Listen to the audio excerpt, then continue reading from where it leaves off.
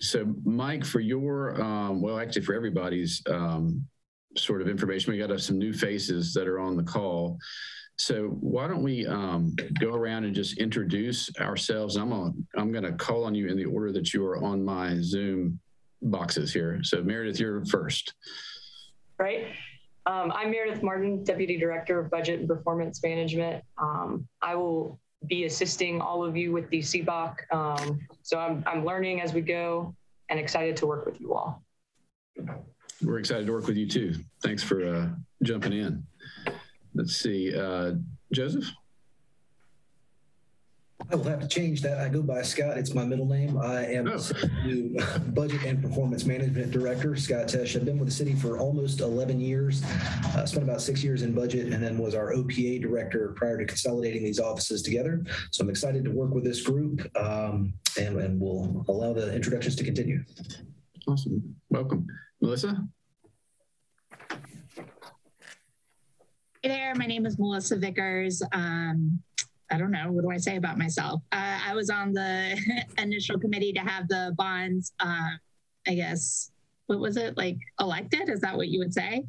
And then voluntold, yeah. And yeah, I'm gonna be busy this morning. I have Whimsical Women on Saturday, the craft show. So I've got a lot of sewing I have to do. So I will be listening and participating, but you don't have to watch me sew. Tanya.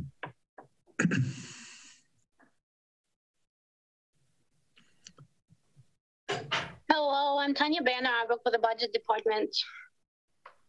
Welcome. Mr. Rowe. Yeah, I'm Ben Round, one of the assistant city managers. I've been involved with the Citizens Bond Oversight Committee since the first committee back after the 2014 bond referendum.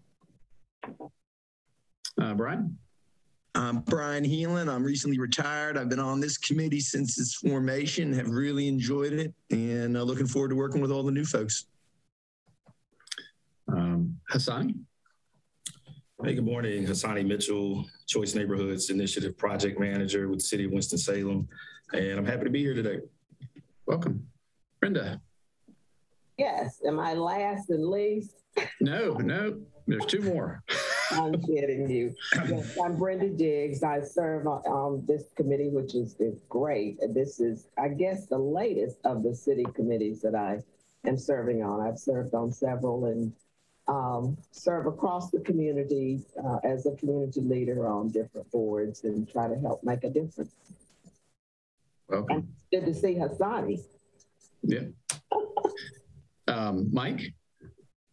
Hey, I'm Mike Wakeford. I'm new to this committee, and I am liberal arts faculty at the UNC School of the Arts. I teach history and humanities there. I've also been working for the last couple of years, or a few more than that, actually, as executive director of Muse Winston-Salem, a local history museum. We're in the process of planning a renovation and reopening 226 South Liberty Street in the old Federal Bankruptcy Court building. Welcome, glad you're here. And Larry, you're the last one on the boxes. Sure, he's just streaming. He's just for the IT purpose. Gotcha. Yes, and I'm Mark Dunnigan. I chair the committee. I've been involved with this sort of grouping of committees since we did the advocacy and sort of setting the capital needs. So this is sort of the third round of making sure that the bonds are a success for the city. And then Gail Anderson, who is, I think her husband was having surgery, which is why she's not with us today. Gail serves as the vice chair of the committee. And is there any other committee member, Meredith, that's not on? Not that I know of. Stevenson. I'm sorry, Brenda. I actually saw Mabel Stevenson earlier. Oh yeah, he was on earlier. Yeah, I don't know what happened. Maybe she'll be back to join us here in a second. And then Mabel Stevenson is one of the others that is on our committee. Okay, so let's sort of get rolling with this. I'm going to start by reading the virtual meeting statement. So Good morning. All members of the Citizens Bond Oversight Committee are participating virtually today. For all virtual meetings, the committee members will be muted until asked to be heard. And at that time, they'll be recognized and will be unmuted. When there's a vote, it will be necessary to take a roll call vote. And a committee member will be recognized, raise their hand, and state their vote. Today's meeting is a public meeting, and per the notice that was published, citizens can listen into the meeting if they've contacted the city manager's office to make the necessary arrangements for that. And there will be a recording of today's meeting available on the city's website, www.cityofws.org. So with that, let's jump into the meat of the meeting. I guess we'll have to do a roll call. We've kind of gone around, but to do a formal roll call, Meredith, could you do that? Yes, sir. Mark Dunnigan. Here. Gail Anderson. Brenda Diggs. Here. Brian Heelan. Here. Mabel Stevenson. Melissa Vickers. Here. Michael Wakeford. Here. Bill Hayes. And Paul Ford. Thank you, Chair. Thank you. Okay, first order of business is to approve the minutes from the September 22nd meeting. Those were sent out to everyone by email. So does anyone have any corrections that they would like to have made to those particular meeting minutes? No. No. Okay, so can I have a motion to approve? A motion to approve. Second that motion. Okay, motioned and seconded. All in favor, please indicate by saying aye. Aye. Aye. The mayor, do we need a formal roll call on this one? Yes, sir. Okay, I'm sorry. That's right. I was thinking I was in person again. Could you please call the roll? Mark Dunnigan. Aye. Gail Anderson. Brenda Diggs. Yes. Brian Heelan. Aye. Mabel Stevenson has rejoined us. Mabel, you're muted. And Mabel, you're muted. Oh, there you are. All right, couldn't get sound on the other one. there we go. So we're doing a vote to approve the minutes from the September 22nd meeting. If you're in favor of that, please let us know by just saying aye. Aye. And then we'll reflect the minutes to indicate that you're here also. So thank you for being with us. Yes, sir. Melissa Vickers. Aye. Michael Wakeford. Aye. Bill Hayes and Paul Ford. Okay. All right. So with that being done, let's jump into the project updates, and we'll start with the Choice Neighborhood Initiative. So I guess, Hassani, will you be taking that one? Yes, I will. Wonderful. All right. Well, good morning, everybody. Once again, I'm Hassani Mitchell, Choice Neighborhoods Initiative Project Manager for the City of Winston-Salem, and I work out of community development. I'm a part of an implementation team for the Choice Neighborhoods Initiative. So I've prepared a very quick PowerPoint just to go over the status of the project and then also give you an update. Obviously, this is the Bond Oversight Committee, and so there's some bond funds attached to this project and some commitments from that area. So I'll give you an overview of the project and where we are to date. So I'm going to share my screen here.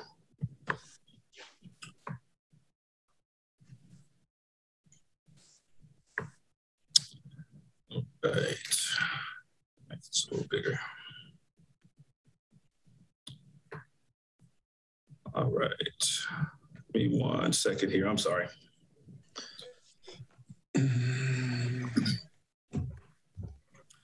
All right. Can everyone see that? Yes. All right. We're good. All right. So the Choice Neighborhoods Initiative, what is the Choice Neighborhoods Initiative? And the acronym is CNI. So in April of 2020, the Housing Authority of Winston-Salem and the City of Winston-Salem received a $30 million Choice Neighborhoods Initiative implementation grant from the U.S. Department of Housing and Urban Development.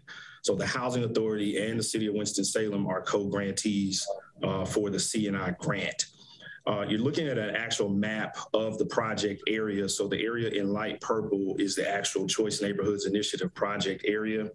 This area runs from 25th Street on the north, 3rd Street to the south, Patterson Avenue to the west, and then on the east, there's Jackson Avenue, Dunleavy, Fowle Street, and a portion of Cleveland Avenue. So everything in the purple, the light purple, is the Choice Neighborhoods Initiative project area. And so the project team has developed a 5-phase housing plan.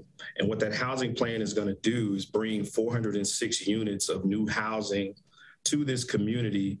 The focus area is the Cleveland Avenue homes, the current site. And then there's also the old Brown School elementary site. So in conjunction with these two sites, it's a total of 406 units of new housing, which includes 45 voucher units, and construction of phase 1, which is the small box at the bottom, the Brown School elementary site. Construction of phase 1 is scheduled to start first quarter of 2022. So this is the actual Choice Neighborhoods area. I wanted to show the proximity to downtown Winston-Salem. So it's a portion of this does include a small pocket of Innovation Quarter. And so you're looking at a map of the area.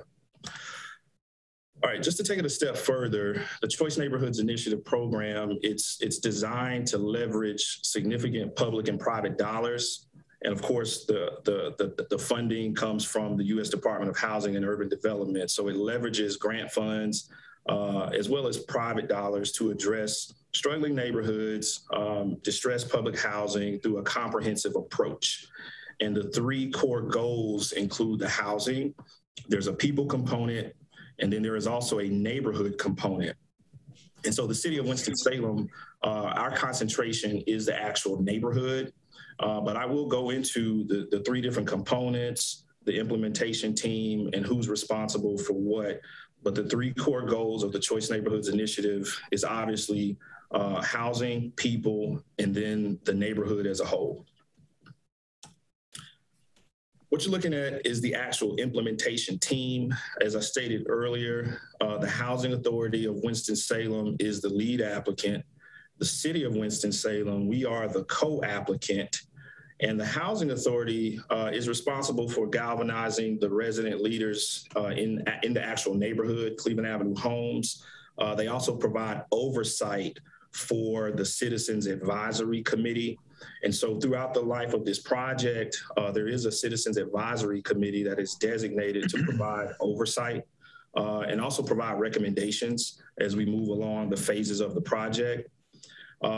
Urban Strategies is responsible for the people implementation, and Urban Strategies is actually located, they're a national nonprofit organization that's located inside of Cleveland Avenue homes right now. And they are actually doing a lot of the people, case management, connecting the residents with employment opportunities, education opportunities, but they are also responsible for the relocation strategy. And then we have the developer, which is McCormick Barron Salazar, and they are a national developer. And of course, they handle all of the development. And then Winston-Salem Forsyth County Schools, they are the principal education partner. And so having the school at the table is very important. And I'll also talk about the new Ashley Elementary School and how that's tied into the project as well. But this is the implementation team for the Choice Neighborhoods Initiative. What you're looking at is just another shot of the actual project area. As you can see, it is a fairly large area. You have 3rd Street to the left. I'm sorry. You have 3rd Street to the left. You have 25th Street to the right.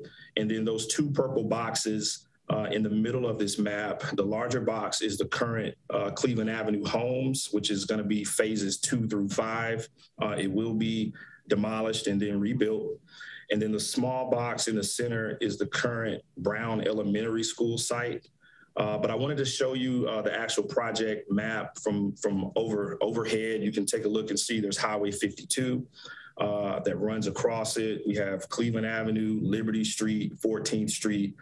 So it covers a fairly decent portion. It is in between the East Ward and the Northeast Ward. So this is just an overhead shot of the actual project area. So just to provide a little bit more context on the neighborhood, because the city of Winston-Salem, our responsibility is the neighborhood.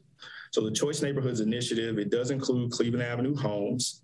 It is home to the Kennedy Learning Center and also the Winston-Salem Forsyth County School Career Center. It does include Wake Forest Innovation Quarter.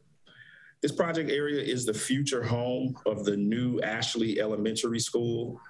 Therefore, Winston-Salem Forsyth County Schools, they're that education partner. This project area, it does contain 2 parks currently. It contains Fairview Park, and it also contains Bloom Park. And the project area, it does contain a mixture of aging single-family homes as well. Many of these homes are rental properties. So there are some assets in the community currently that we are looking to build upon. I wanted to give a breakdown of the actual Choice Neighborhoods Initiative grant. As I stated earlier, the U.S. Department of Housing and Urban Development has granted $30 million for this project. This gives a breakdown. $21 million is designated to the actual housing development. $4.5 million is designated towards supportive services, and those supportive services are managed by Urban Strategies, and that includes the workforce development, the community programming, connecting the residents with opportunities for them to actually grow. And then there's another $4.5 million for critical community improvements that need to take place in the neighborhood. So that's a breakdown of the actual grant. This is a breakdown of city commitments, and out of the 2018 general obligation bonds, $3 million has been committed to the Choice Neighborhoods Initiative. To date, out of that $3 million, $168,157 has been expended, and that has gone towards pre-award costs, expenses. There were certain costs during the actual application phase. So to date, out of the $3 million from the 2018 bonds, a little bit over $168,000 has been spent to date. $3 million of CDBG, and that's Community Development Block Grant funding, has been also allocated towards this project. And to date, $197,897 has been expended towards the project. And the CDBG funds to date have been used for developer environmental services, consulting fees, soil assessments, services related to getting the phase 1 site ready for development. And then there's also some Liberty Street redevelopment funding that's also been allocated towards the project. And I did want to note that the commitments for this project, they're actually spread over the life of the grant. But I wanted to give a breakdown of some of the additional funding that's been put with that $30 million, just to give you a shot of the capital stack for this project. Other city commitments, these are other city funds that were included in the grant application to show leverage and just to receive additional points during the scoring. There is some allocation from the 2018 bonds, the East End plan. There's some Northeast and East Ward infrastructure funding that's been allocated towards this project as well. And as I stated earlier, the project area, it is kind of split between the East Ward and the Northeast Ward. And that infrastructure could include sidewalks, streets, things of that nature. And then, of course, the $2.5 million for Liberty Street redevelopment. Liberty Street, the area of Liberty Street from 12th Street right up to about New Hope Lane, it does run directly through this project area. So there's been some funding allocated towards that as well. So I've given you a shot of the capital. I've given you a shot of the funding. So what are the outcomes? So through investments catalyzed by the grant, the redeveloped Cleveland Avenue homes and the surrounding neighborhood, they should enjoy high quality residential choices. There needs to be improved amenities.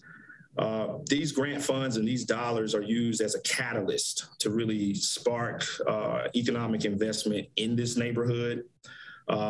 Effective public schools, as I stated, Winston-Salem Forsyth County Schools, they are the education partner, and there is a new school, the Ashley Elementary, that's planned for this neighborhood. And then, of course, public safety is also a component of this project. So we are working with our public safety department to implement an effective public safety strategy in this neighborhood that's going to complement the new housing and also complement the development around that housing. Wanted to give you a look at the phases of this project. So there are 5 phases. Currently, we are in phase 1, which is the Brown School Elementary site, and that is the actual site at the bottom. Phases 2 through 5 are the actual Cleveland Avenue homes, the current Cleveland Avenue homes site. And so phase 1 is scheduled to begin construction in Q1 of 2022. And then phases 2 through 5 will begin thereafter. Just wanted to give you an overhead shot of those phases. This is an artist rendering of the actual neighborhood. It may not look exactly like that, but this is just a rendering. It is a mixture of multifamily units, 2-story, 3-story townhomes. So it is a mixture of multifamily units. And also there is a senior unit, a senior center that's included in phases 2 through 5, and that will be on the current Cleveland Avenue home site. Hassani, can you explain to me, you referenced earlier a voucher, 45 voucher residences. Exactly what does that mean? Yeah, absolutely. So currently, this is a housing authority site right now. And so the actual housing development will include workforce development. It'll include market rate housing, but it'll also include residents that receive vouchers or additional support to pay for their rent. So that's essentially what a voucher is. Okay. So it does not guarantee that the current residents will be offered a new place to live, does it? So inside of the redevelopment plan and inside of the relocation plan, every current resident of Cleveland Avenue homes, if you are a current resident that's on the lease currently during this redevelopment phase, every resident has the option to return. So if you currently live in Cleveland Avenue homes and you're a part of this 5-phase process, you do have the first option to return. Or if you choose not to return, Urban Strategies, the people partner, they're tasked with actually relocation and finding supplemental housing for the current residents. And what's the degree of difficulty to find temporary housing when you start this? I mean, because typically, I'm not sure, where do they go? That's a very good question. That's a very good question. Our partners, Urban Strategies, they've been working with the residents to actually find them housing, because essentially the process doesn't include tearing it all down and displacing, hundreds of people. There's no way that could happen. So Urban Strategies is working with the families really in phases as they tear down the building, as we get prepared for phase 1 to find them housing throughout the city. So, it is a challenge. It is a challenge. I think Urban Strategies is probably better equipped to talk about the relocation of the current residents, but they are actually doing their best to ensure that everyone that's currently living in phases 1 through 5 has somewhere to go. And then if those residents choose to return, there'll be adequate space for them to return. Do we know if there will be an increase in the rent that they pay? If you are a current resident and what you are paying now, there should not be any changes to what you're paying when you actually fall into your new phase. But like I said, the Housing Authority and also Urban Strategies, they are actually handling the housing piece and the relocation piece. And so they're really better equipped to really answer those housing and relocation questions. And I think one of the ways that they're handling some of that. Is phase one, there is not currently housing on phase one, the site. Right. That's the Brown School site. Right. And so once that is constructed, that'll give them some, I'm gonna call it swing space. That's probably the wrong term. Right. But that's what it'll give them. It'll give them some flexibility with what's there. Yeah, absolutely. There's not current housing on phase one. So, that gives the residents that are in the current Cleveland Avenue home space to actually locate to phase one. So there'll always be more like an overflow of active space, whereas you're not just displacing people with nowhere to go. I think there's another project that is slated to start 2022 with housing, and that is, and I'm sure you're aware of the United Metropolitan, the 3rd Street, 5th Street, all of those apartments there that are now pretty much boarded up. From what we know, that's going to be a housing. Are y'all aware of that?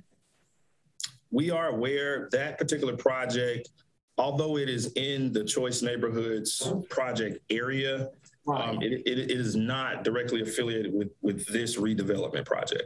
Yeah, but what's the impact? And maybe you don't know that right now because all of those residents had to be relocated.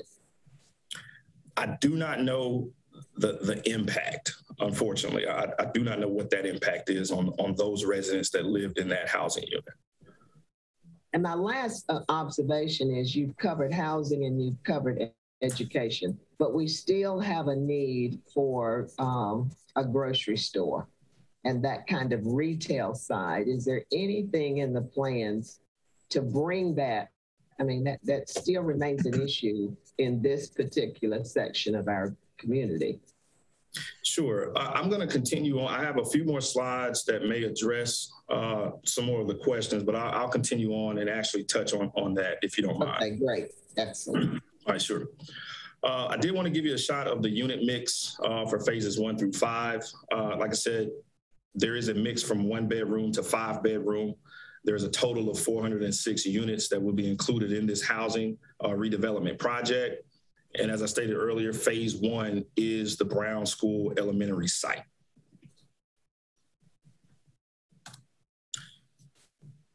The people, so this gives you just a snapshot of the current residents, and this is the current residents in Cleveland Avenue homes because they are the focus of the actual housing redevelopment.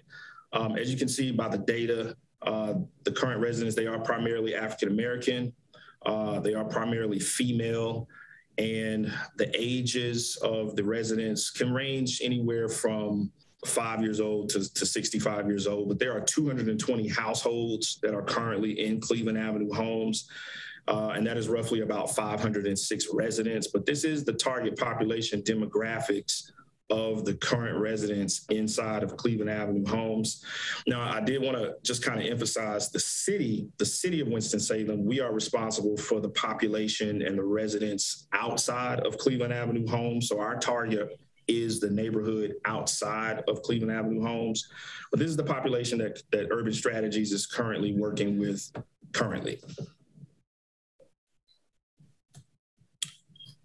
The people strategy, as I stated earlier, outside of the relocation, Urban Strategies is tasked with ensuring that the current residents are connected with education resources, economic mobility resources, health and wellness. So they're connected with a plethora of organizations within the city. Every household has a case manager, and there are active cases on all of the households within the community. Because the idea with the Choice Neighborhoods Initiative is it's more than just tearing down a distressed housing unit and rebuilding it. You do want some mobility with the residents should they choose to return. And then touching on some of those needs that are in the community. The city of Winston-Salem, we have done community engagement, resident assessments, and things of that nature to determine what are those improvements that need to be made in the neighborhood. And we know it is a food desert. We do know there are certain economic resources that are lacking in the neighborhood. We are tasked with leveraging these grant dollars to do specific improvements. They have to be physical, tangible improvements that are really going to catalyze future investment to come into this neighborhood. And so HUD has kind of given us some guidelines on things we can do and things that we cannot do. HUD has to approve what those actual catalytic projects will be. So to answer your question, Ms. Diggs, a lot of residents have expressed, healthy food, grocery stores, retail, things of that nature. But our plan and our strategy, it has to be approved by HUD. So HUD really has to approve what we can do, what we cannot do. But we are aware of all of those needs that are actually affecting the Cleveland Avenue Homes community. And so everything won't be done within the grant period because it's a 6-year grant. So we have to actually expend these funds within 6 years. But we hope the projects that the city does do kind of lay a foundation for those needs and for that investment to come into the community. This is my last slide. I did want to just give another shot of the phasing and the current schedule. As I stated earlier, construction for phase 1, which is the old Brown School Elementary site, that's scheduled to commence in the spring of 2022. And those units should be available for lease by the summer of 2023. And then the image just gives you another shot of the actual 5 phases, how many units will be in those phases and how many buildings are currently going up in those phases. So I'm gonna stop sharing my screen. And if anyone has any questions or concerns, I'm happy to field those. Hassani, I just had a question back to one of the early slides, just a term that I don't know. You explained the voucher properties. There was also some of these would be workforce housing or workforce for workforce. What does that mean as opposed to market rate properties? Yeah, absolutely. So the idea behind the Choice Neighborhoods Initiative is, we want the neighborhood to have a blend of just workforce, meaning there's certain housing that's designated for employers. It's designated for individuals that qualify under certain programs if they work for certain employers or if they're coming into the city. Vouchers, obviously, if you're a low income and you need, subsidies or assistance with your rent. And then market rate is just essentially that. It's market rate, what you would pay without any kind of type of assistance. So workforce could include vouchers or because it was listed as 3 different things. So I'm just trying to figure out the difference between workforce and market rate. I think of most workforce folks as having to compete on the private market for housing. There's a dollar amount, Mike, that is like a monthly rent amount that qualifies housing units to be designated as workforce also. And it's typically a little bit less than what a market rate apartment might go for in the area. But I've seen on a lot of projects recently that there are workforce housing units, sprinkled in with market rate in a sort of overall development. Okay. And Hassani, is it 80% to 120% of area median income? It's 80%. Yeah, it's 80% of the area median income. But having a voucher does not mean that you don't work. Is that correct? Absolutely not. Absolutely not. And I'm happy you asked that question. Getting to Mike's point too, because you understand, even a voucher, you may be part of the workforce with a voucher. Absolutely. Absolutely. Having a voucher does not mean that you don't work. You may fall into certain income limits, that qualify you for that voucher. Yeah. Right. Because typically, when you look at the demographics of who has been living in that area, it's single mothers who work, but their wage is not going to be enough for them to take care of everything. So they have a job and a voucher. Right. Right.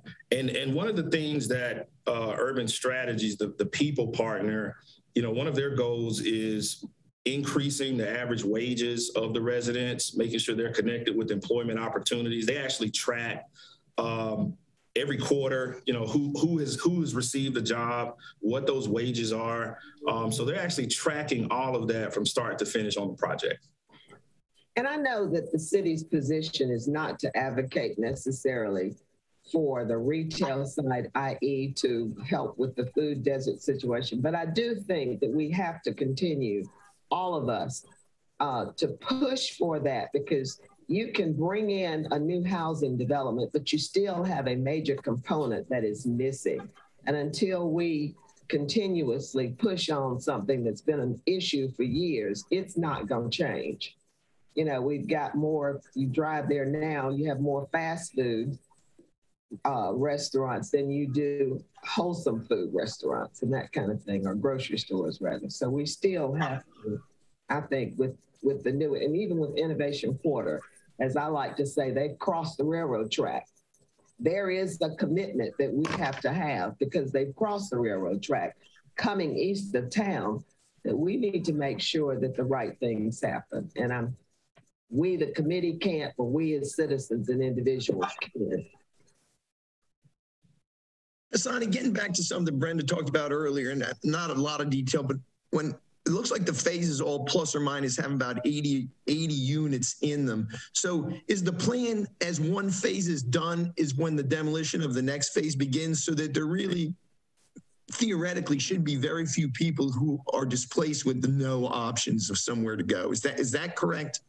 Well, the plan is, so once we start phase one, phase two should begin before phase one is over. You know, so they're not going to start each phase once one phase is over. They'll be running simultaneously. So as several buildings go down, those residents have been relocated. And then as the buildings go up, those residents can move into the buildings in the prior phase. Okay. So there's probably a little bit greater chance then for displacement than what I was theoretically thinking. Right, right. And like I said, from an oversight standpoint, with the Choice Neighborhoods grant and its federal dollars, you know, HUD is really not gonna, they're really not gonna allow any type of displacement for the residents. Right. Well, how will it be determined that new residents who are not a part of already in one of the apartments, and you have new apartments? So how will it be determined that new people, new residents can go into the new buildings, the new apartments? You know, let's say you have 100 apartments, new apartments, and you have 100 apartments, old apartments, but you have 20 new people who want to go into the new apartments. You follow me? I think I follow you, and that's probably more of a housing authority question, but I'll do my best to answer it the best that I can. You know, currently we know there are current residents who live in Cleveland Avenue homes who will not relocate back into these current homes. You know, they've already expressed they want to live somewhere else, right? There are a percentage of residents who live in Cleveland Avenue homes that will return. So in theory, there will be room if you don't live there currently and you want to live there, right? In theory, there should be adequate room for you to live there, should you choose to, if you don't currently live there. But there is a percentage of folks who will not return. There is a percentage of folks who don't want to return, and then there's a percentage of folks who will return. So if there's someone who does not currently live in Cleveland Avenue homes throughout this 5-phase process, there should be opportunity for them to move into one of the phases. Mark and Meredith, Ben, maybe you guys can help me. I've been kind of just looking at this, at our flash stoplight report, rather. I mean, I saw, if you go back to one of the screens, I saw like the Southeast Ward, you know, some of those monies, but the monies that Hassani is managing from the bond, is it on our stoplight report? Some of them are. There is some 2018 bond money that is on there. I think it was $3 million, if I remember right. The Southeast Ward Economic Development, is that the line? It's within the let me pull my report here. I have it somewhere. I guess my question is, are there any monies that aren't on the stoplight report? So the CDBG funds that he was talking about, that Hassani was discussing, are not on the stoplight report. The $3 million that is included in the CNI is within the neighborhood revitalization item, which is about the fifth from the top of the stoplight report. The 10 million. It's within that 10 million. Okay. And those funds were actually within the last 2 months allocated into the CNI project.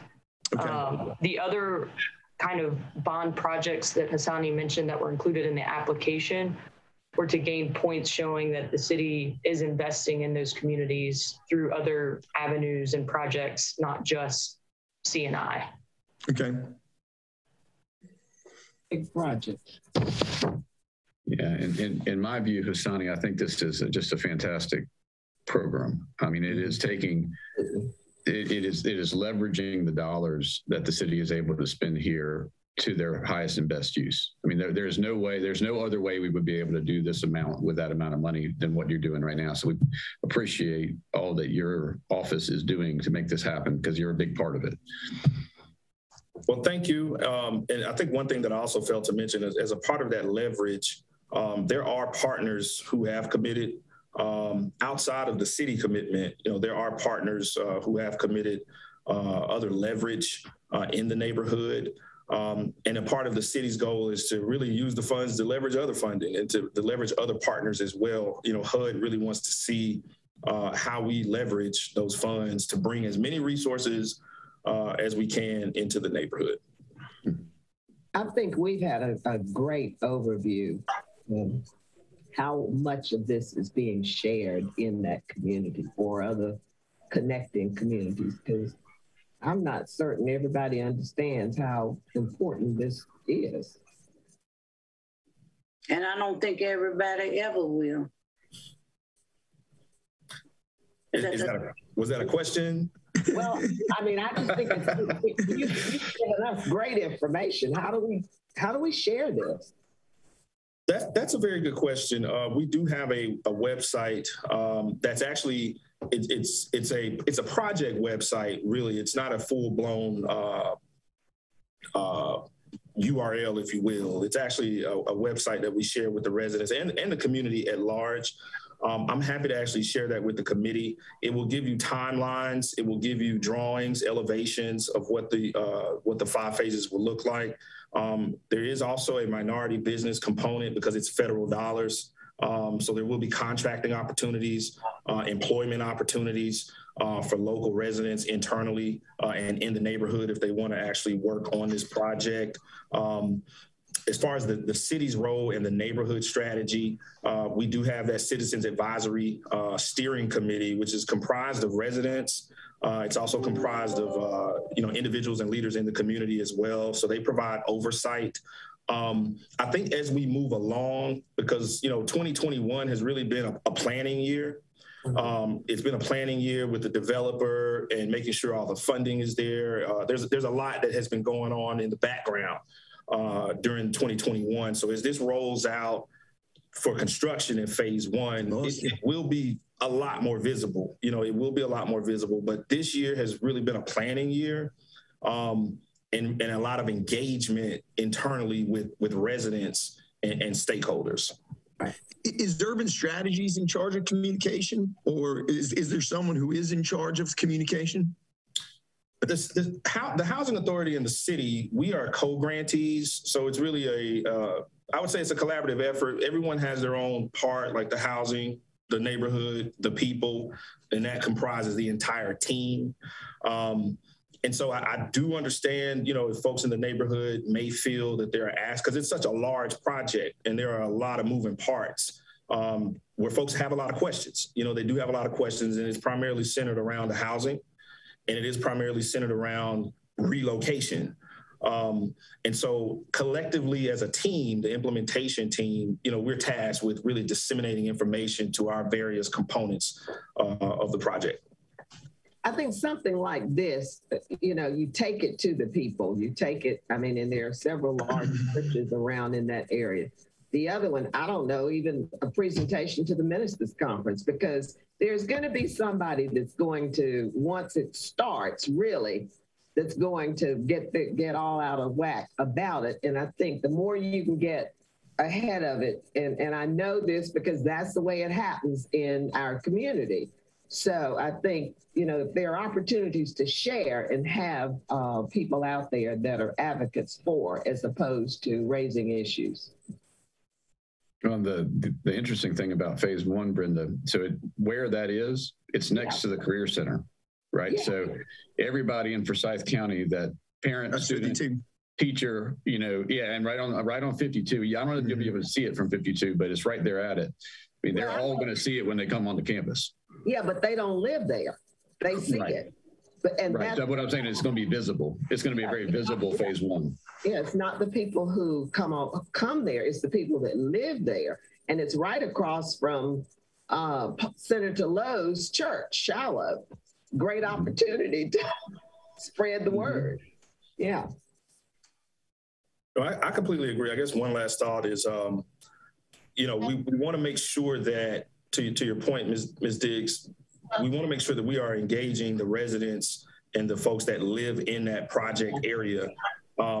Because although we are engaging partners outside of the project area, the development and the economic development and the catalyst, these funds are really directed for that community. Right. And so as we move along, we want to be intentional that the folks that live there, not only in Cleveland Avenue homes, but the folks that live in that map area, that they are the focus. Right. Which is why communications is so important. Okay. Any other questions for Asani? No, thank you, Asani. That was a great presentation. Great.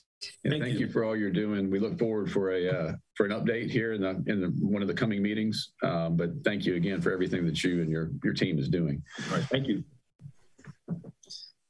Okay. Let's see. Let's jump to the stoplight report. And Meredith, did you have that able to pull it up? I do.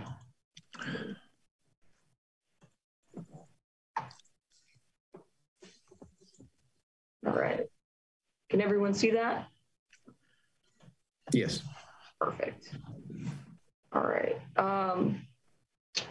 So just to go through some of the new projects that are kind of within the larger buckets that have occurred in the last couple months. First off, Asani obviously hit the choice neighborhoods that's within the neighborhood revitalization, 10 million. And so that's one new project. As far as another new project that has come up is within the East Ward neighborhood revitalization, and that's Rams Point, which is going to be a 3-story mixed-use facility off of Martin Luther King between 3rd and 4th Street. So that's a new project that has some funds allocated out of that 1.7 million. In the public safety area, council did some shifting of funds. And so what was originally budgeted from the general fund, the crime prevention plan, has now been funded through ARPA. And so additional funds have been found for the fire stations. And so for fire station number 3, an additional 1.1 million was added to the budget. So it's now, it's out to bid again, and hopefully the bids come in a little more respectable so that we can, we've done some value engineering there as well. But that's where we stand with Fire Station 3, and then Fire Station 13 also received $150,000 in additional budget to finish that project, and it's still on schedule for June of next year to be completed. Within the Parks and Recreation bond order, some notes to highlight. Several of the projects will hopefully be completed within November, including the playgrounds, Bethania Rural Hall Park. And then it's also noted that Winston Lake Park, the construction will potentially be completed in November. So that's what's going on there. Carl Russell has been added to the list that needed explanations. It's become delayed due to the gym floor installation. There were some issues there with humidity within the gym, which was causing problems with the floor installation. And so our recreation department has been working with property and facilities management to improve that situation.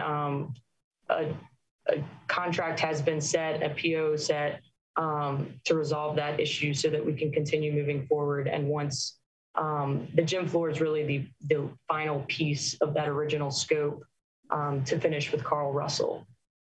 So Meredith, the kitchen renovation, all that other stuff is complete? Yes, that's my understanding. Okay. Yes, sir. Okay. And the furniture has been arriving as well. So it's primarily the gym floor at this point. The final project within this bond order that has had some progress the past couple months is the Easton Park restrooms. That construction contract was awarded. If you look over, there are in the MWBE area, a good faith effort was made for MWBE purposes. But that project is now in the construction phase, and hopefully we'll get going here and we'll get a completion date ASAP. So that's where we stand. As far as the streets projects, the second contract for street resurfacing is out and hopefully will be completed prior to the asphalt plants closing for the winter. And everything else is still primarily in the design phase. So that's kind of where we stand with the stoplight report. Meredith, were there any other, a lot of the schedule items have been read for a couple of months because of the delays with COVID and some other things like that. Were there any other big schedule items that turned red since our last call? No, sir. Just really just Carl Russell due to the gym floor. Everything else has been pretty steady. We have some new dates, but we just haven't progressed to fully changing the color of the stoplight report to the new color. So.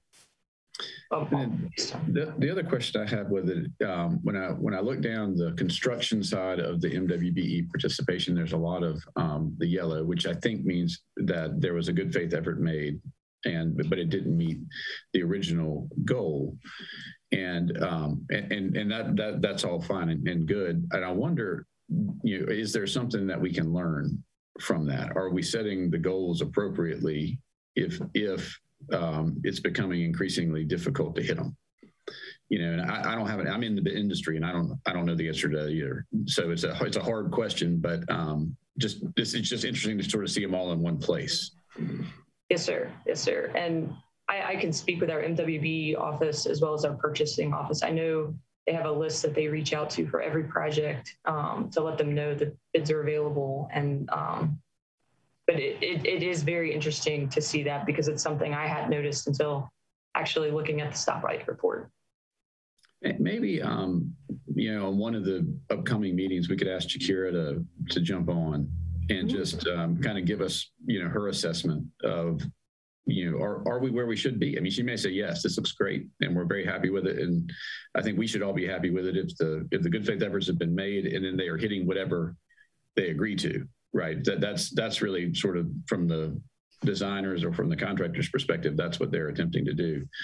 But I'd love to just get her assessment of it because she's probably got a much better handle on it than anybody else does. I think the other question is whether or not this is reflecting so much yellow because of the difficulties with operating in the COVID world over the last 18 months. I mean, did it look different prior to that? Because we know the struggles of small businesses, minority businesses in particular. So I think if we can contrast, if we can go back and look to see where were we in 18, 19, as to where we are now. And is this difficulty due in large part because they don't have the funds or the manpower to necessarily compete. And oddly, I think a potential other side of that coin, Brenda, could be, are they just that busy? Well, yeah. Because I can tell you, I don't know anybody in the construction industry that's not wide open right now. Yeah, but I think it would be worth looking back to see, because it is disturbing to think that we have that much business and yet we can't seem to attract minority business. I'd like to ask a question more, and maybe it can help Mike too, since Mike's fresh on the board. These goals, I was under the impression that who's setting the goals? I didn't think the goals were negotiable. So the way that it works, the city, the Jakira's office will help to set goals that are specific to each project. And then the design team that will review their proposals, the design teams will have what their anticipated percentage of participation would be within their contracts in it. They'll evaluate that. That's a little bit simpler because those are professional services. So they can say, if we're going to have 20%, they know they're going to have 20%, right? On the contracting side, it's all of these projects, I think, are a bid, versus a proposal. So designers give you a proposal, and there's a qualifications component to that. Contractors in this scenario give you a bid. And so what the state requires is that there's a very prescribed system to say, we did these things that shows a good faith effort was made to maximize the participation on the project. If a number at the end of that bid does not meet or exceed the goal, then there has to be an explanation to the city to say, this is what we did. If they say, yes, you did meet the good faith effort, then the city can make the determination as to whether they want to accept the bid or not. So the bid process does make it a little bit challenging because it's a balance between participation and dollars, right? And so it's not unusual for there to be some that are low, but when I see so many of them lower than the goal, I think it's just worth it. It's worth the assessment to see if the goals are right. Let me, if I can, just add to that, Mark, as far as the city's process and goal setting. So as you mentioned, our policy for professional services, architectural engineering is a 10% goal going in. For construction contracts where we're bidding, where there'll be a formal bidding process, we have Jakira's office, which is part of the Office of Business Inclusion and Advancement. They'll look at the project and they'll look at the trades that'll be involved in the project. And based on that and what they know in terms of availability of local NWB vendors to provide those trades, they'll set a goal that's reviewed by an internal NWB committee, which is a staff committee, but then that will go to a citizens NWB committee. So that's how our formal goals are set on those types of projects. And then, as you noted, when we start the bidding process, if the low bidder, for example, lowest responsive bidder, submits a bid that has commitments that are less than the goals, then there is a good faith effort evaluation that is done.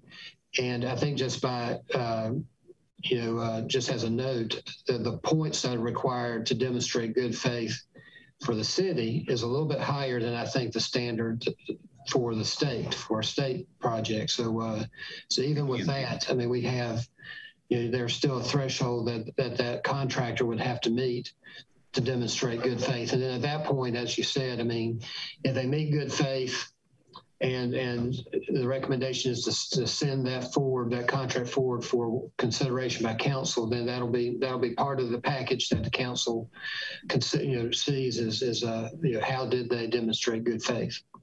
Mm-hmm. Yeah, and in most cases, my experience with what the Office of Inclusion has done the goal setting has been good. It's been accurate. It's been a good process. that's why I'd like to get Jakira's take on it, because I respect a lot what she does and how she does it, because it is a little bit, it can be higher than what the state requires, for instance, but not always. Well, we'll definitely do that. We'll definitely have her come and give her assessment. Great. Any other questions on the stoplight report? Mike, that's the first time you've seen that. So that report has all of the projects that are part of the bond on it. And then each month or every other month when we meet, they'll have it as current as it can be for that meeting. So if something changes, we can sort of ask the question. And the idea with it was, if we see something that's yellow or red, we probably need to understand either why it is, and then what are we doing to, moving forward. And at the moment that everything's completed, does our committee cease to exist? Ben? We can probably find something for you to do. We've done that twice now. Hey, beware what you wish for, Mike. Well, I think this is not a standing committee, like we have with other appointed boards and commissions. So I think that once the projects are completed, we probably would go through some kind of a sunset, with the committee.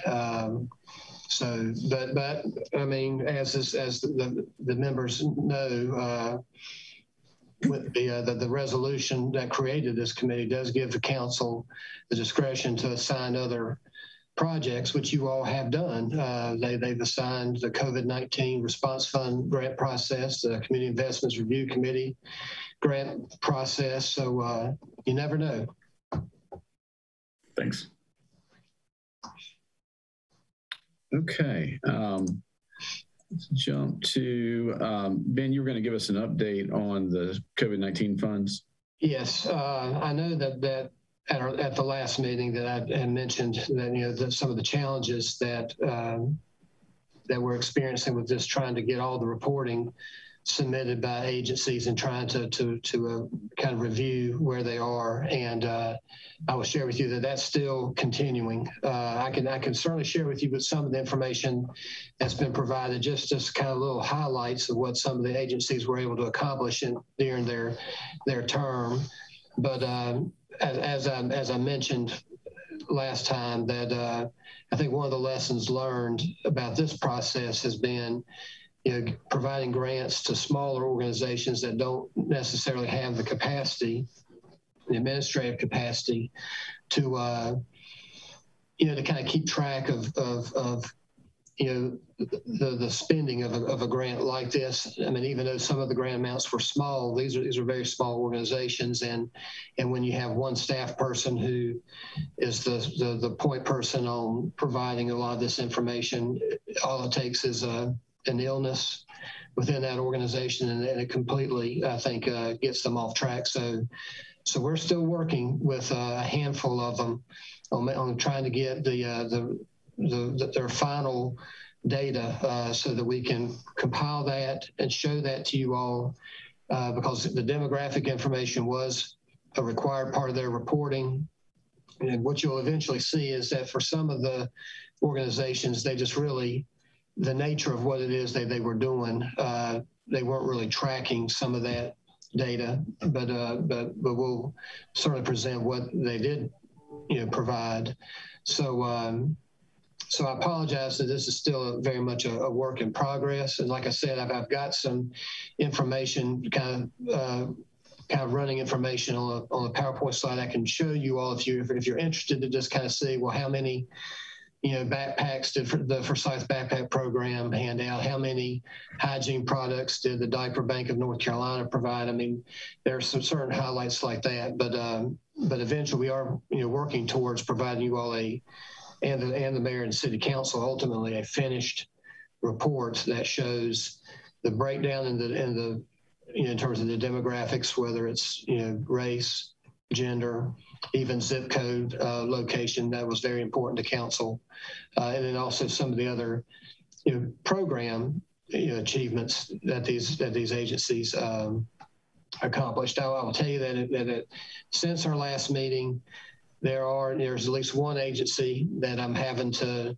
pursue about their reporting or lack of reporting. And I'm probably at a point where I'm going to have to strongly remind them that that is a requirement of the agreement, and that if they don't comply, then the city can request that the funds be returned. So how big a grant was that, Ben? Which one was that? The one you're discussing right now. How big a grant was that? Oh, let's see here. It was a little over $41,000, and I mean I'll just let you know it's Siembra, North Carolina. So having to do some follow up, and I know for some of these agencies, I mean, like, well, what in the world are you doing? You know, touching base with me now, but it's been an interesting experience with this particular grant process, because, you know, as you all know, back in April of last year, the goal was to get that $1 million into the community as quickly as possible, and you all helped us achieve that. But even just getting the agreements in place with some of these organizations and making sure that their legal names were reflected on the agreements, I mean, there's been a lot of lessons learned that I think we're applying towards what we call the CIRC grants, the CIRC grants that you'll hear about here in a moment, where I think our process is going to be honestly probably tighter, and I think we'll have some more reliable reporting coming out of that. Ben, was there an official deadline? So that's a good question, Brian. I mean, the agreements were for 6 months. The agencies were supposed to provide, reports for 6 months. And as the time period progressed, a lot of them, their terms started at different times because of how long it was taking to get the contracts executed. So some of them started in May, right after you all had approved the grants, and some of them they really didn't start execute till June or maybe even July. So that is very much staggered. But what became apparent is that some of them, they just weren't spending the money at a rate where they were going to have it spent out by the end of the 6-month period. And I guess some management discretion here. I mean, rather than say, well, if you don't have to spend 6 months, you lose it.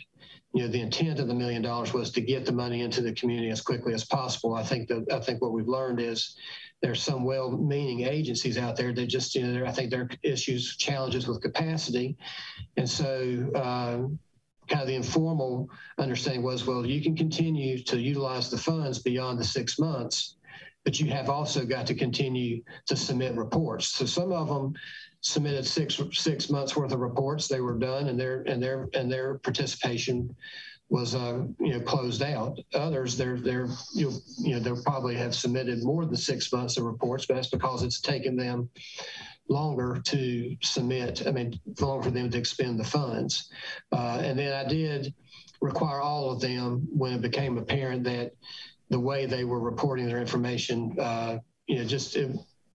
some of them is just unique in terms of the populations they serve, that type of thing, that for the purposes of making it hopefully easier for staff to pull this all together, I did add a requirement, which we're allowed to do under the agreement. The city can ask for other reports if necessary to give us a final report on their activities over whatever period of time they took to spend the dollars, whether it was the 6 months formal period or whether it was however long it took them to spend the dollars. And at the end of that point, at the end of that time, they needed to submit a final report to the city about how they spent all the dollars and all the populations. And that's what I'm doing some follow-up on right now. That there's some, again, some of them are really the smaller agencies just kind of saying, hey, look, I need now a summary of what all you did with the grant so that we can pull together this report for you all and ultimately for the elected officials. Other than the singular grantee you spoke out previously, do you have concerns about any of the other grantees being able to fulfill the requirements? I mean, literally, there was one that I was looking at this morning that was the last one we actually executed a contract with. It was Iglesia Luz de Jesus Cristo. And they initially, I mean, it's a very small church, I believe, they initially had said, well, you know what, I'm not sure we can even do this. And we encouraged them, no, go ahead and let's go through the process, get a contract executed. I think they had a change over who on their staff would actually be the point person for it, which I think was good. And so it took a long time to get the contract with them executed. But when I was looking back, through my communications with them, they had some issues early in the year with staffing. Here again, having an individual sick, and so they're going to need to do some catch-up work for me. But as far as any concerns that an agency hasn't utilized the funds appropriately, I don't have any real concerns about that. I just need to remind them the importance of the reporting.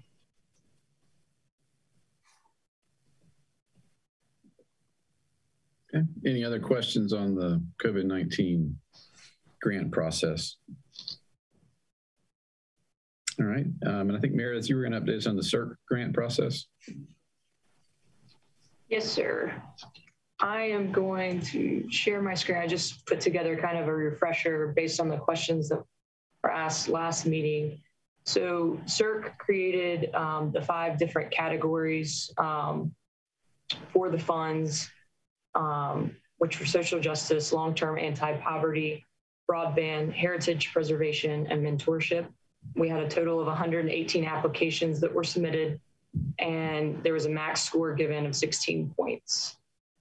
So as stated last meeting, there were 4 agencies that did not take the funds once they were awarded. And so this slide breaks down which category those specific agencies were in. Several of them were just unresponsive when we reached out trying to set up the contract and execute the contract. Youth Life Skills responded back to the city saying they could not move forward with the program with the funding that was awarded. So that's the feedback or lack thereof feedback we received in order to move forward. So the funds that are still currently available total 54,350, but you can see within the categories, so social justice, there's a little over 10,000, heritage preservation, there's 19,000, and the mentorship program, there's about 25,000. So that's where we stand. I have also, and I can zoom in if necessary, these were all the agencies within all the categories that were funded. And then I also have the breakdown of the unfunded organizations that includes the combined average score that was provided. So as we move forward and try to figure out how we want to move forward with these funds that are still available, we can have that discussion. So I can pull this back up, but I'll stop sharing my screen for a moment just to see if there are any questions, any discussion we want to have. And I'm happy to pull that unfunded organizations item back up as well. I'm gonna try to unmute in between train whistle blows here behind me. The last screen was all the ones we funded. Pardon? The last screen showed all of the ones we funded. Yes, ma'am. I have a list of a compiled list of all the funded organizations, and then I also have a list of all the unfunded organizations. And so I know last meeting there was discussion of, do we just go to the next agency on the list within that category, or how do we want to move forward? And so I thought I'd go on and have those lists available in case that's the recommendation that you all would like to present. And Guide was on that list because I was trying to look to see if Guide was one of the ones that we funded. Let me pull it back up. Let's see. So for you said for funding? Yeah. And it was, what was the agency? It's GIDE. Okay. There it is. So we did, wait a minute. No, I thought I saw it.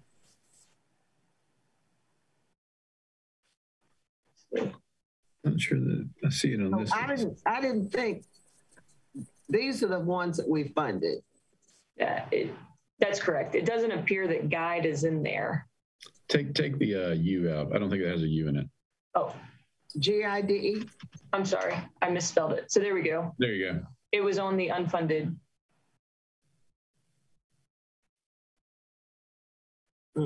But they weren't near. Where are they in the one?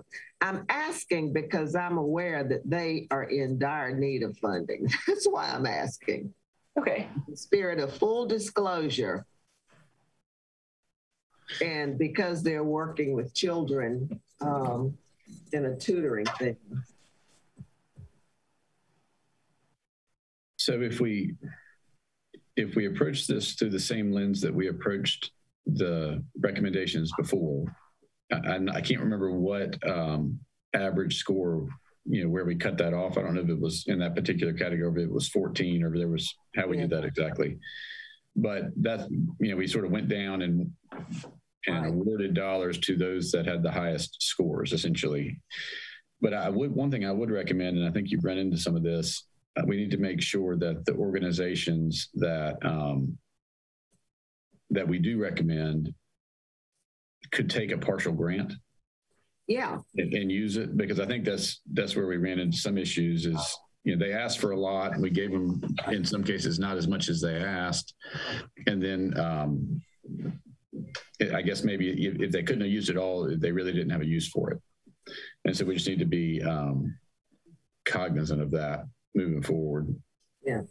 So are we entertaining? I mean, and I know, to your very point, Mark, they are the ones that absolutely would use anything that we could give them. And I was just made aware of this 2 days ago, and I was glad that we were having this meeting. Now I see that they ranked 10 in the 10th spot in terms of the overall rating. But they're looking for any money to keep that program up and running. Ben, can you just help me with my memory? This was the process that council wasn't tremendously, overwhelmingly on board with the way we did it. Is that correct?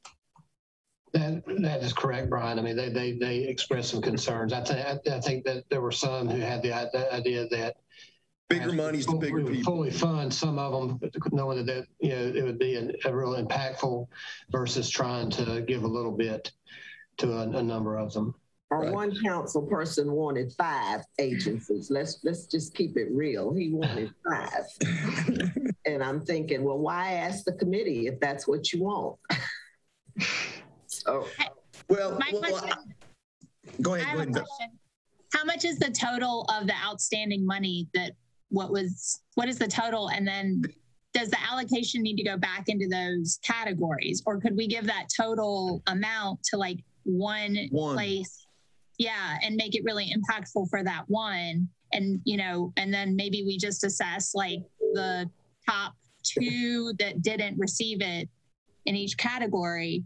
And Brenda, totally listening to what you're saying, knowing that agency is really in dire needs, we could also just scratch that too and potentially, so what are the rules and regulations on giving out the rest of that money? And how much is that money total? 54,000. The total amount's 54,000, and I know council reviewed the categories and approved the categories, so I'm not certain if it would have to go back. I would kind of look to Ben for some guidance there. Yeah, my thought about this is, since this process was more of you all made a recommendation and council ultimately approved the award of the dollars, that we probably should be another recommendation from you all. Now, whether we take it back to council or not, or just simply the city manager provides an update to the council on issues every week, and sometimes for items that maybe don't necessarily need to go on the formal committee agenda or council agenda, we'll communicate those items to council through the update. This possibly could be one where and because the dollar amount is under typically what council really approves, they typically anything that's 100,000 or more, they would it would need to go to council for approval, formal approval. In this case, I think if you all came up with a recommendation, I think staff could include an item, a memo or something in the weekly update to council saying, these agencies have declined their CERT grant awards. The CBOC has reviewed, the remaining unfunded agencies, or just here's your recommendation, and then it'll kind of be, silence will be interpreted as approval. So we wouldn't necessarily be looking for a vote from them, but that's certain. I think that's one potential path. Ask for forgiveness. There you go. Well, I think my thing is just for simplicity's sake. I mean, because it doesn't seem like a lot of money, 54,000 in the grand scheme of things. My suggestion would be we give it to one group, but that's just my suggestion. Or recommend that it go. Hold on, it looks like Tanya wants to jump in here. Sorry, I have been closely working with this project or on this project. So I have a question for Ben, actually. So this grant is for fiscal year 21-22. So will we be able to extend the time? Because there is not that much time left if we reprogram the money to other agencies. Yes, I mean, that's a good question, Tanya. And the way that we have budgeted those dollars, it's actually they're in a fund that rolls over at the end of the fiscal year if it's not spent. So it's not like the money would go away at the end of the fiscal year. If we for whatever reason, if we decide to re-grant that $54,000 and couldn't do it until after July 1st of next year, that money would not go away. So, but each of those, however those grants are awarded or those dollars are awarded, I mean, that, the time frame would start for those agencies at that point and not the time frame that we're in right now. Thank you.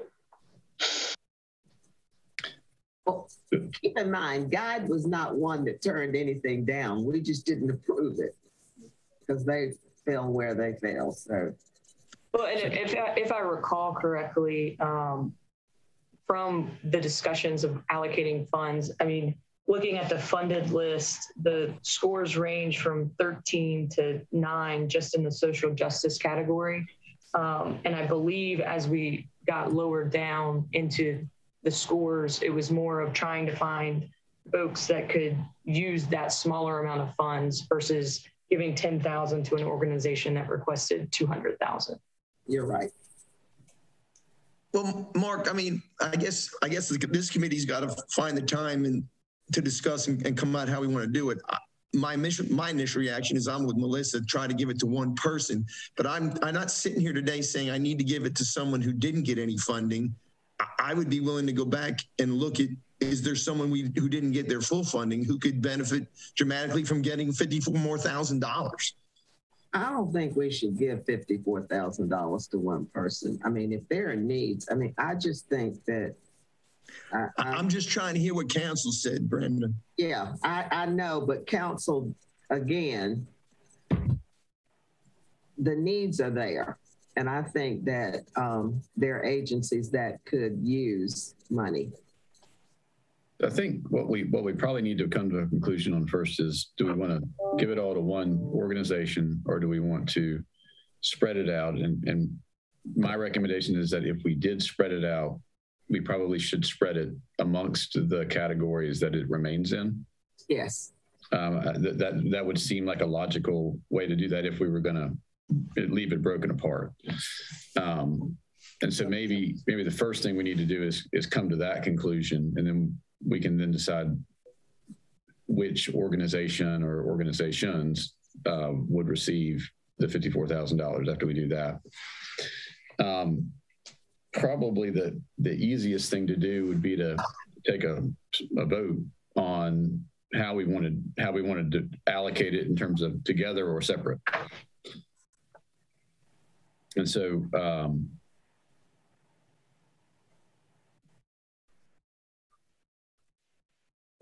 maybe just let's just go down the line, and I'll just see what everybody's thought is on this. I think Mike might have dropped off.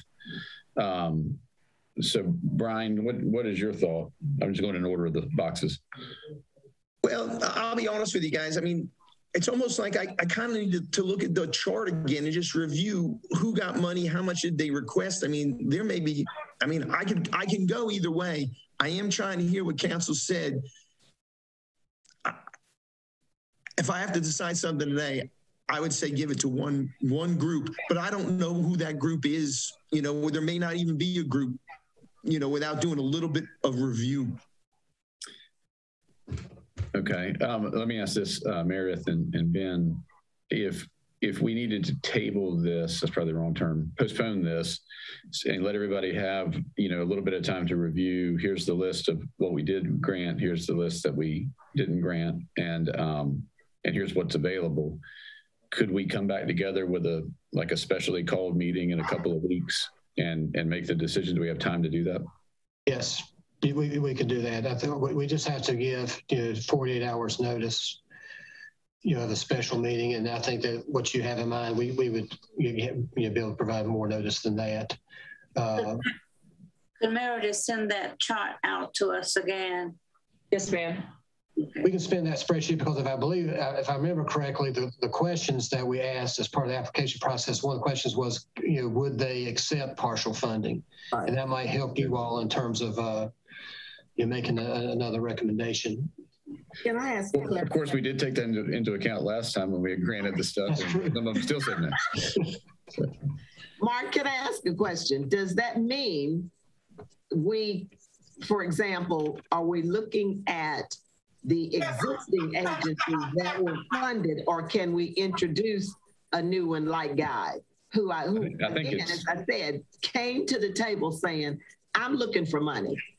Yeah, I don't think we're beholden to the ones we've already granted money to. I think we would open it back up.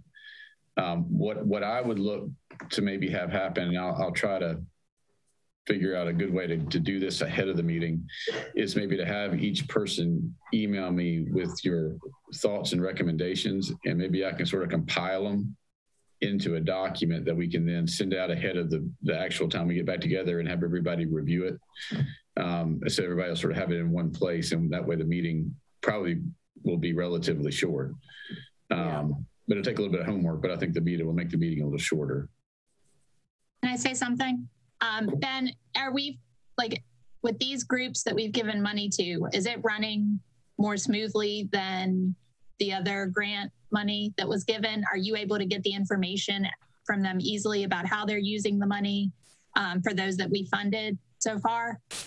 So Melissa, I'm going to defer to Tanya on that. She's been really good about reminding the agencies about deadlines and following up with them when they don't submit. So Tanya, what's your assessment? Thank you, Ben. Yes, we do. We have a pretty strong communication with everyone except one agency we have on the list right now. Who does not meet our requirements, I guess, or does not meet our schedule.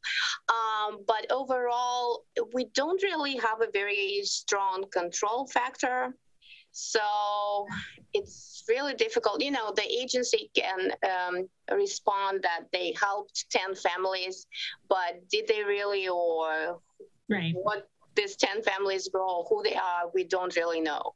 So for right now, we accept this, but I think for the final report, maybe we want them to submit the list or come up with a plan for the final report.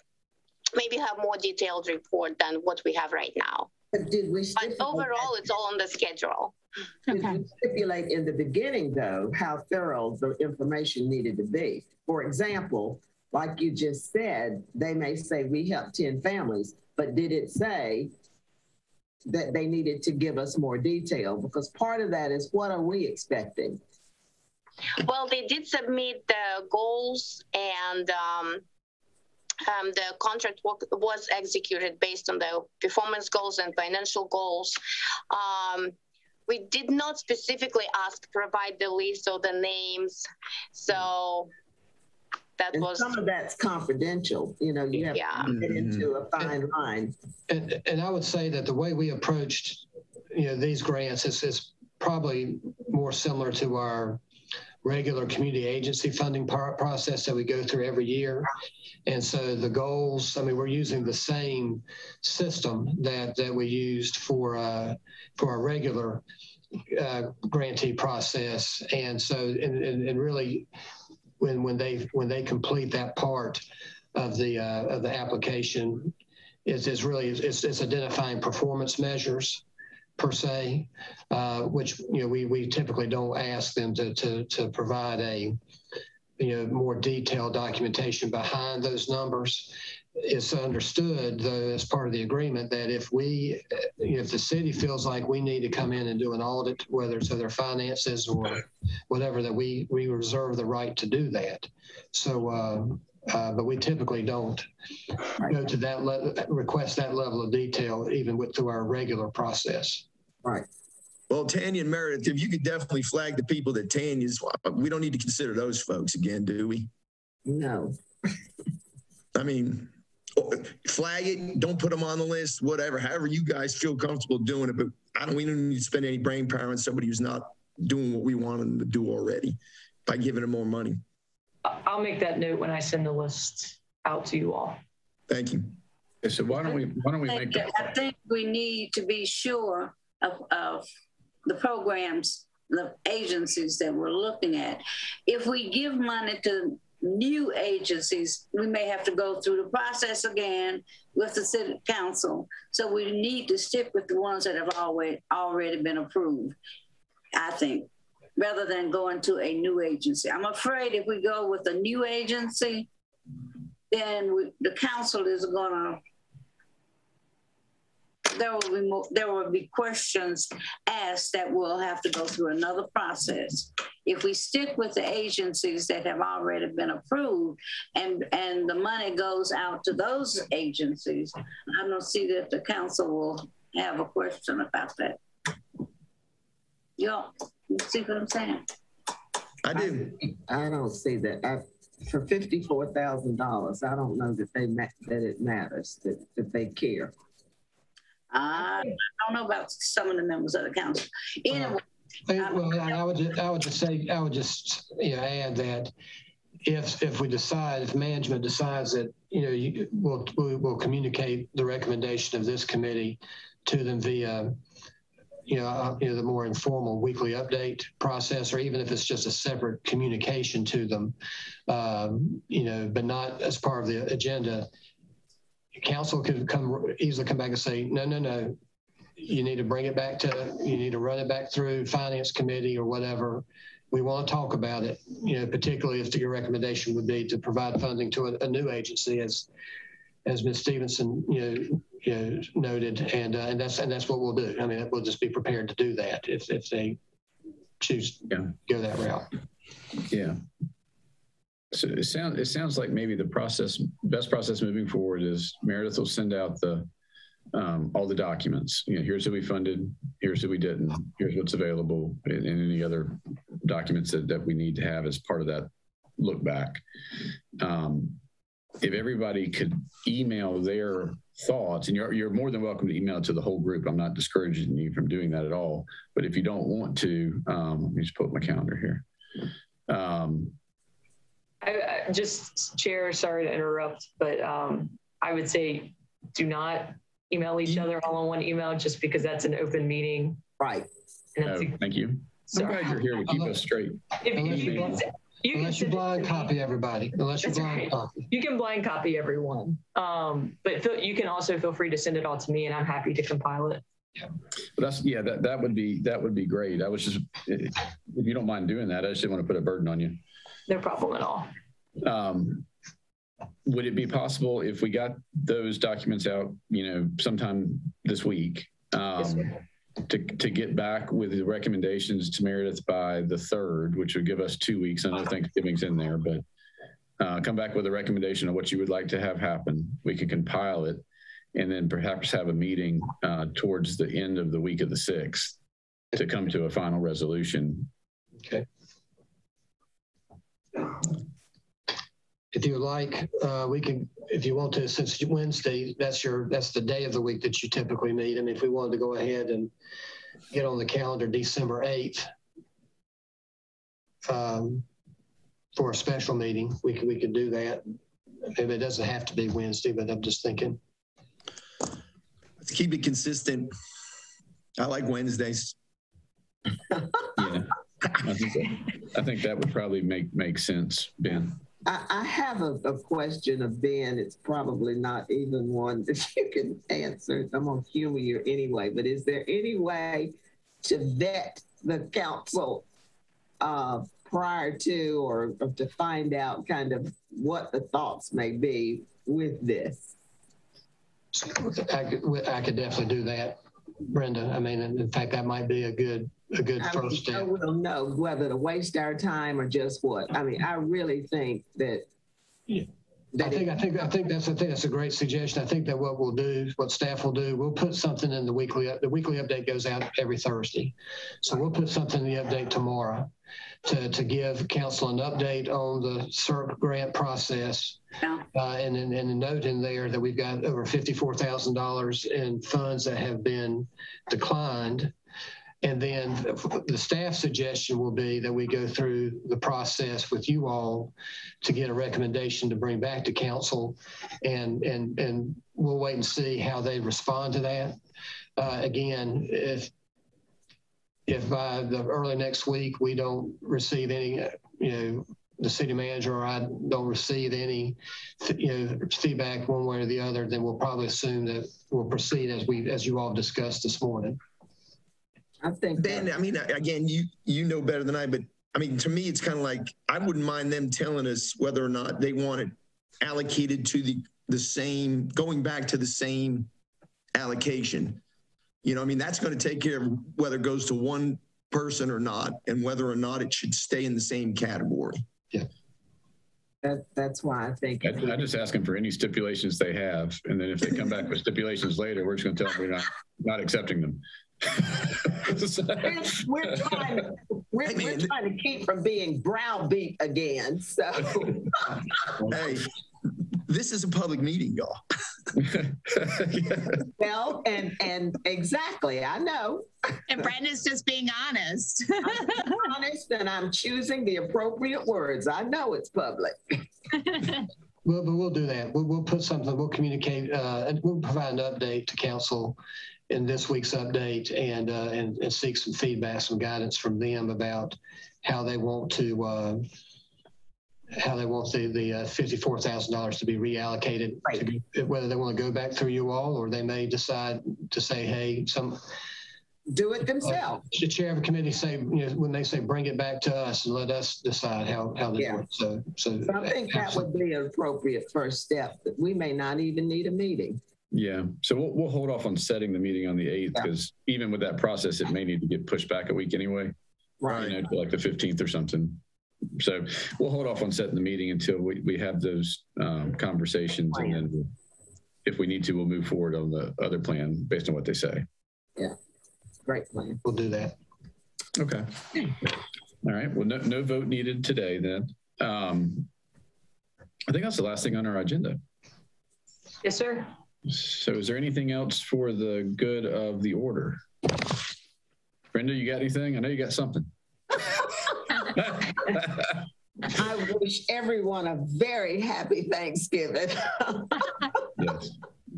You too, to everyone as well. Thanks, guys. Yeah, thanks. Meredith, Ben, Tanya, thank you. Scott, thanks for being on. You're keeping us straight. It's very helpful. And, I think y'all have done a ton of work to help us get to where we are. So we do appreciate that. Absolutely. Great meeting. Have a great day, guys. Appreciate it. Thank you. Bye.